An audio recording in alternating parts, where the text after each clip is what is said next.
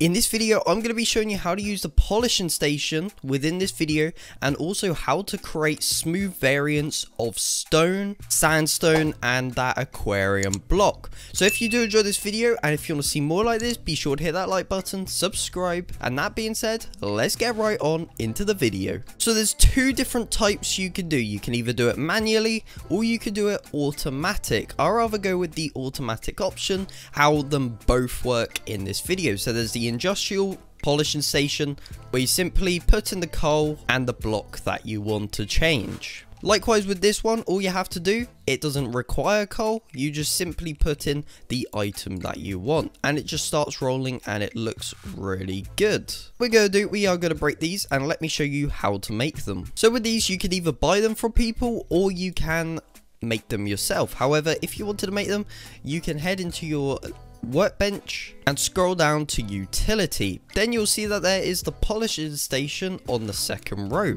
When clicking that, it converts blocks into smooth blocks and it costs 45 wood, 5 iron and stone. Okay, that is pretty cheap. However, if you wanted to take it to another level and to mass produce these blocks, what you can do, you can go all the way into factory and scroll down until you find the industrial polishing station. When you click that, it does the exact same thing. It converts blocks into smooth blocks. However, what you'll need a gearbox, steel rods and steel bolts. To be able to make steel rods and steel bolts, you can either buy them from people for very cheap, or you can make it yourself using the factory update. That being said, let's get into how this works and what kind of blocks you need to create these variants. So if you're watching this video at a later date, there are probably more different kinds of smooth blocks that you can get. However, in this current time, there are only 3 block types that you can get. You can get the aquarium block, sandstone, and also redstone. Those are the only ones that you can actually use. So starting off with the polishing station, what you want to do, you want to left click or tap your screen where it gives the impression to react to it. Alright, so now you've done that, you can put in your chosen block.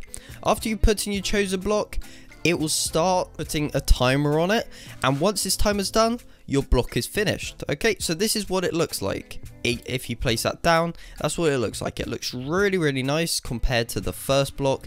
That would look like this. Okay, as you can see the difference. It's generally smoothed out and it looks really nice. It's another variant of stone, so it looks good. The next thing you can do is set up this automatic of doing it. So what you could do, you could get coal. All right, so if you get a coal totem, you only need 1 for this. You don't need any more than that.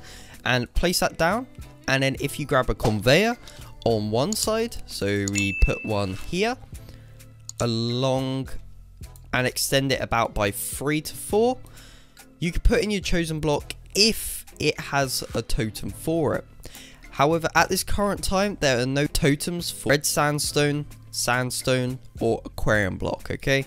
But if there is, then you can do that. However, this is how you make it automatic. So what you could do, you could put it in a chest on either side, okay? You need 1 out and 1 in chest. Now we've got our final chest, we can put that on the end right here, okay? Because this automatic, we would need a coal totem to power this consistently, so we don't have to do it. So what you can do now, you can just simply put in the amount of blocks that you want to do, switch the direction to out, and it will just continually do this. Once this is out though, you will need to refill it. However, it should be able to do all of these blocks with only a minor despawn. I recommend only doing rows of 3 at a time because you can only get 3 blocks in there per time, but these shouldn't despawn there. However, if you don't want the risk of it despawning, you can put it in manually. However, this is how I do it. I basically leave it and then it does its little thing and then it fills up the chest back there.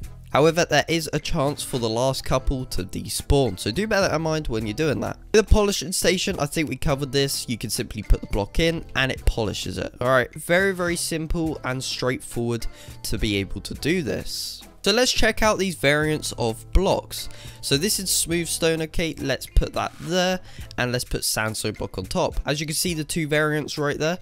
The block on the ground is a lot smoother than the top one. I think you can probably see that in the video. However, in the case that you don't, smoother block is on the bottom and the before is on the top, okay? And then to finish it off, we can move this smooth aquarium. So if we type in smooth, all your blocks that pop up here. So look, we can put this down right here. Look how awesome it looks. Alright, I'm definitely going to be using this for something in the build. Maybe using these 3 blocks to build a water pool or something. I mean, that'd be pretty cool. But let's grab more of these blocks so I can show you the comparison of the before and after.